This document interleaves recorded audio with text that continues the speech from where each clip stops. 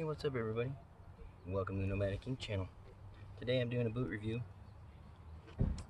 boot try on. We'll talk about some of the wear and tear that I've got going on with these boots. So let's put them on right now. The laces are kind of short because they broke, the leather broke, and I readjusted them. But they will tie up. So I love the way that sounds when your foot sinks into the boot. Right there. Alright, now with these boots, you've got this inside tongue here.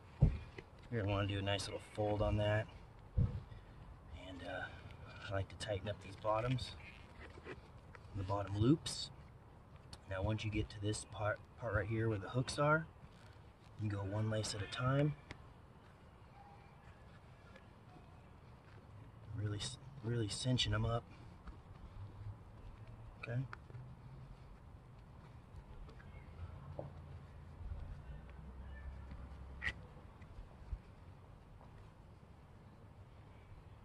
Alright.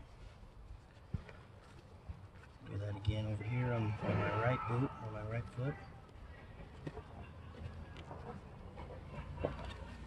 Down here at Corbin Park, so there might be some people out here in the background that you might hear playing some volleyball and some disc golf. It's a lot of fires out right now, so the lighting's not so great either. There's a lot of smoke in the air. There we go, nice and tight. Now that feels good. Really cinch it up around your ankle. Gives a lot of support. So yeah.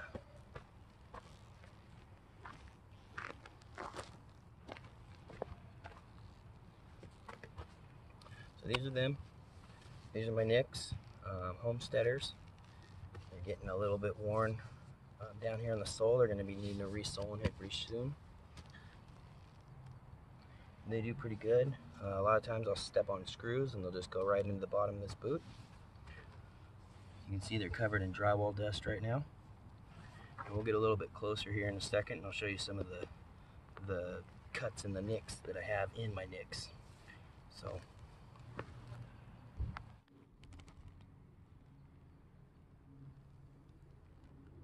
these are really comfortable boots. I mean, I really can't tell you enough of how nice it is to have this arch support right here. And like I said, they're nice and tight right now around my ankle. They're just really snug. I've mentioned in some other videos, they just kind of feel like a second layer of skin, which they basically are when you consider it's just leather. I've got an extra toe cap on these, which makes that pretty tough. Keep that from breaking on me. And I believe they added one back here. I mean, this is a solid heel cap, that's for sure. So we'll take these off here in a second. You can see how flat they're kind of getting across there. Not too bad. These almost look like rough out. These are actually smooth. They're just so beat up. I've never cleaned them since I got them. A little bit of heel popping, some of the nails. So we'll see the bottoms here in a second.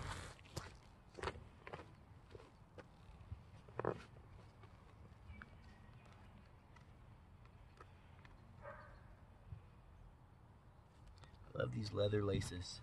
These things are awesome. You're gonna have to replace them obviously because, like I said, they broke. This is, I believe, my third pair or my second pair. I don't know. I've had a couple pairs of these leather laces. I really enjoy them. I feel like they cinch the boot up pretty good. And I don't know. I just like the way they feel. So that's how I take my boots off. I'll open them all up like that. Easy for me to go ahead and pop my foot right out of there. Now, these boots have calloused up like the side of my toe here a little bit and then a little bit on my heel, but nothing major. Other than that, like, I don't get any like foot fatigue from these boots where, you know, that I'm just like dying to take them off during the day. So, but yeah, they're all clean inside. Man, these things have just been beat. I've had these for about a year and a half now. The wood's underneath there. Year and a half now, and I probably should have gone with the Honey Vibram soles because they're a little better on the concrete and the hard surfaces, as where these are the lugs, and they're kind of more for outdoors, you know, woodsmen and stuff. And I also got this logger heel, which I like because I like the way this round is.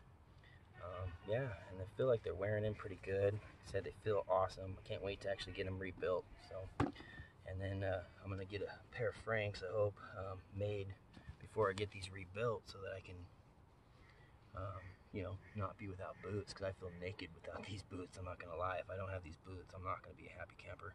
So let's get up close, and I'll show you what's going on with the bottom of these boots, and we'll take a closer look at some of the damage that I've done to these boots.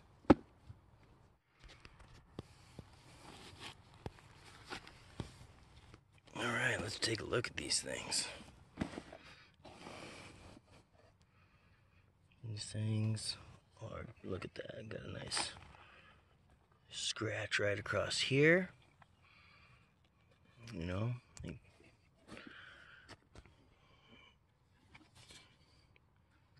heels aren't coming off. There's a little bit right here in the front because I use that kicker a lot, and it's kind of smashed in some of the sole.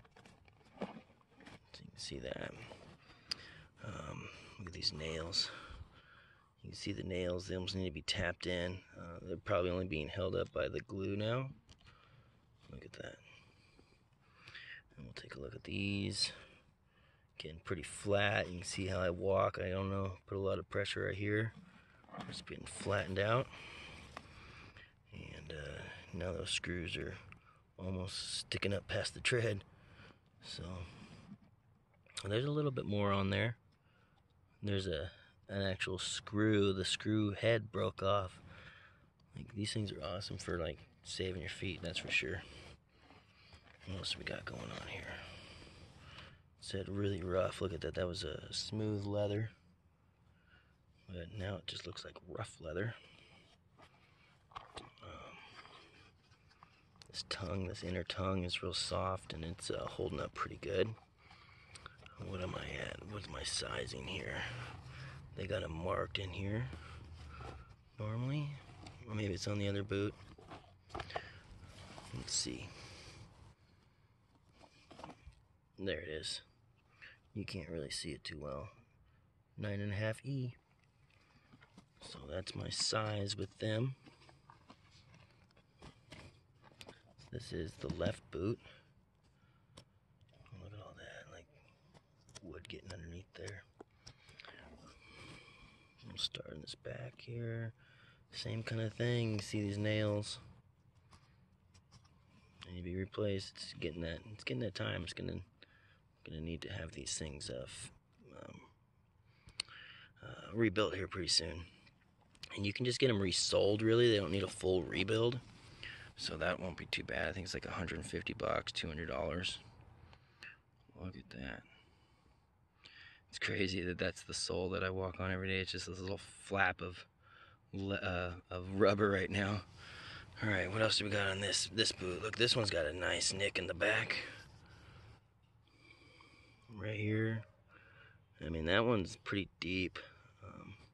But, you know, nothing that's like torn. No leather's torn on here. They, you know, and I was really surprised at how much like this stitching right around here has not, you know, it hasn't come undone at all.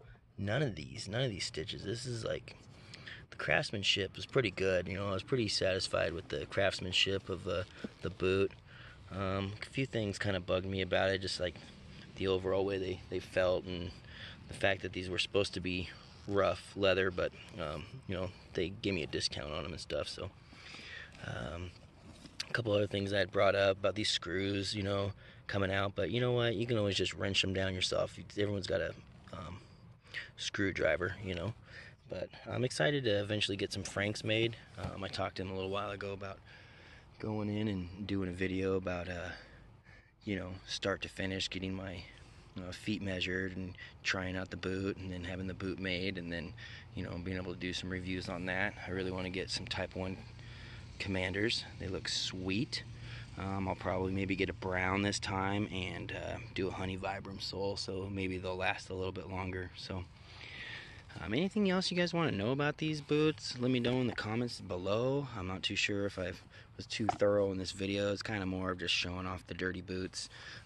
Get a lot of people requesting to take a look at them. They enjoy them. Oh, these are also steel toe boots. Man, they feel awesome. I wish you could see inside there. It's like it's too dark, but it's all nice and stuff. These are super comfortable. They don't stink. My feet don't sweat in them. I paid $600 for these boots, and I'd pay $600 again for them. They're amazing. So yeah, that's basically it. These are Nick's custom boots, the Homesteaders. The Hot Shots and the Homesteaders are the only two that are actually hand stitched anymore. The rest of them are made on like a macaw. I think that's what it's called, a macaw machine. So all the other boots from them are made like that, but I really wanted the handmade ones or the hand stitched ones, so that's why I went with the Homesteaders. I didn't really care for the Hot Shot so much. I mean, they're all pretty much close to the same, but they also have some really nice casual boots and stuff too. Oh, there's my sock. Look real cool. Alright guys, hey, like, share, subscribe. See you in the next video. Comment down below if I missed anything or you want to hear anything about these boots that I, like I said, didn't go over in this video. And yeah, have a good one. Peace.